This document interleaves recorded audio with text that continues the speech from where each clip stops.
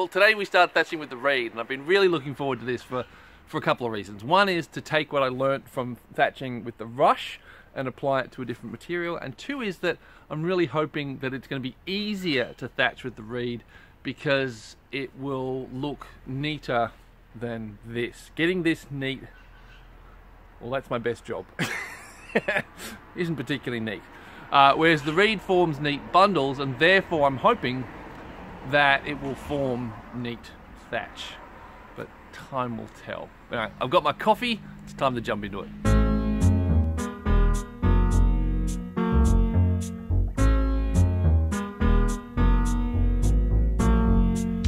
That kind of looks like a lot, doesn't it? I kind of calculated roughly that all the reed that I had cut, you know, the stack and all the stuff that is, you know, drying up there, was going to be enough to do a strip here all the way to the top and make a start on this one.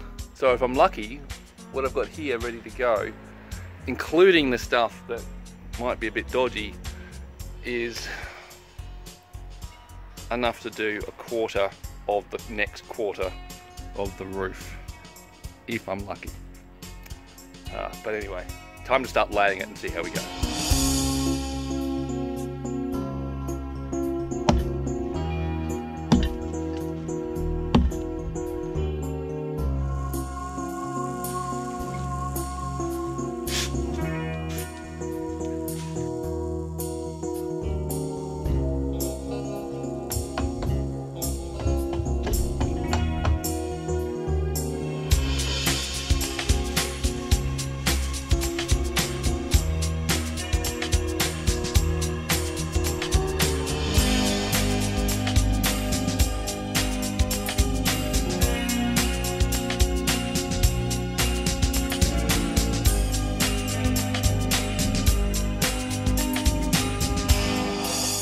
Trying to get to happen here is have this layer, the bottom of this layer, being flat or horizontal, level with the ground, or even actually sloping back up on the inside,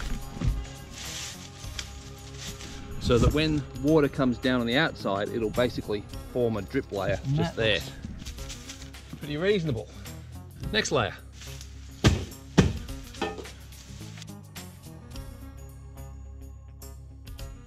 Now I've got these Japanese boat building chisels, which I'll be doing a video on in due course, but the blasphemy I'm about to commit is to hold these in place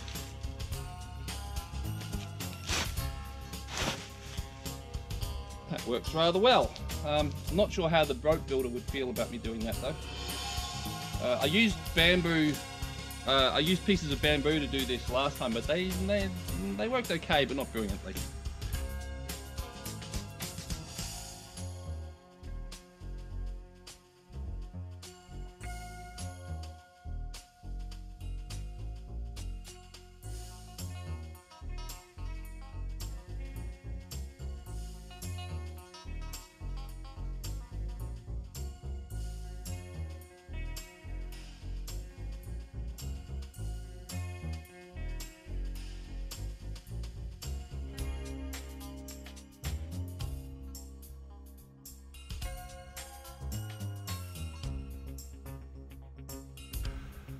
Bother.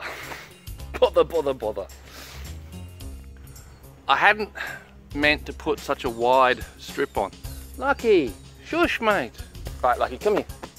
Right, I hadn't meant to put such a wide strip on, but because the bundle sizes are a bit uneven, it got a bit wider, and then it got a bit wider again, and now I'm all the way out here, and I haven't got the battens onto this, so I'm gonna have to stop. Got to get these battens on. So that is my next job.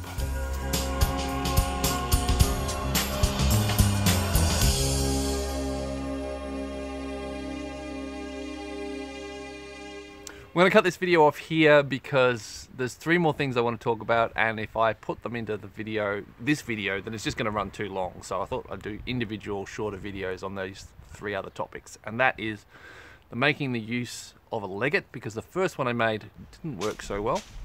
The second thing is how I'm pinning the reeds to the roof, because in previous videos when I was doing the rush, I used bamboo stakes to do that, and what I'm doing now works a lot better. The third thing is about blood loss in this whole project.